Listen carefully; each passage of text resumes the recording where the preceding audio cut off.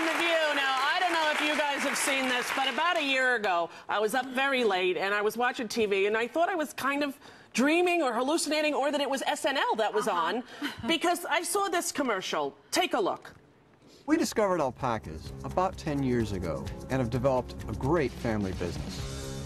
When we first started, I was a full-time medical school professor.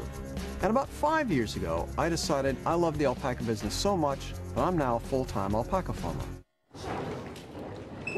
Now, I didn't know if this was a joke or a comedy or what it was, and I didn't know that an alpaca was a real animal. But then I found out, to my surprise, that one of our stage managers, Rob Bruce Barron, raises alpacas, and he's here to tell us all about them. Please welcome Rob to the show. Hi, Rob.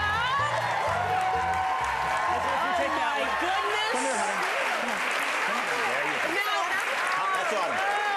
Rob, what are alpacas? Are they llamas? What are they? They're part of the camelid family. There's llamas, there's camels, there's alpacas, vicunas, and guanacos. How come no one has ever heard of them? Are they like a mysterious animal? Well, they're indigenous to South America, and for years the fleece was known as the fiber of kings. Okay. Now, they're gorgeous. How many do you actually have? I have 42, and I board 11 at my farm. And are they kid-friendly? Because my friend Kira loves them, and she's been talking about wanting to get one for years. The great thing about alpacas, it's a great way to teach your kids responsibility, and they can train them, they can go to shows, they can compete in costume, halter, and also obstacle courses as well. What do you do about them in the summer when it gets hot? You make sweaters? Well, you shear them once a year. You shear them. You shear them in May. And how is the meat? Is it delicious? If you live in South America, I'm sure you'd find out, but up here, it's a pretty expensive steak. Oh, my gosh. It is. What do you have to do every day? Like, what's the maintenance It really depends on how many animals you have on the farm, but my routine, and Jerry, my farm manager, we get out there for maybe an hour, hour and a half in the morning. We feed them, we clean up after them. Who does the pooper scooper, you or him? Oh, both of us do it. Yeah. And this is like, this can also be pretty how profitable is it? And do you have to because on the commercial they say, you know, I quit my job and now I'm making a living raising alpacas. How do you make a living? Like any other business, it takes some time, but it's basically...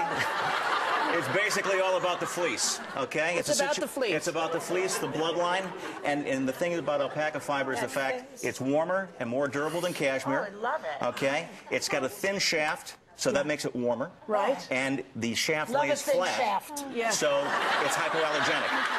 Now, we are all You guys are all wearing alpaca sweaters. wearing Or, alpaca scarves, yes. material-made scarves and hats. This is alpaca from... So do you shear it and then you sell the sheared stuff? What you do is you shear it, you send it up to a mill, they clean it, they block it, they spin it into yarn, and they send that yarn back to you for So you sales. don't have to do all that stuff? No.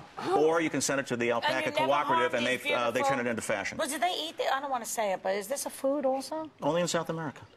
Only in South America, Only in South America. They're loving pets, and do you get a lot of joy out of it? I get a ball out of it. Really? There is nothing like on a summer's evening going out with maybe the cocktail of your choice and sitting in the pasture with some alpacas and just letting them come up and nibble on your nose. Really? Yeah. And they're friendly. They're very friendly. They're wonderful. They're friendly to humans and to other animals. Absolutely. Or is that you? That would be me, Joe. Look at their eyes. Well, the eyelashes. it's absolutely fascinating. Their eyes are magical. That's the thing that really got me to begin with. They look like Liza Minnelli. A little bit. But can they do a number for us? No.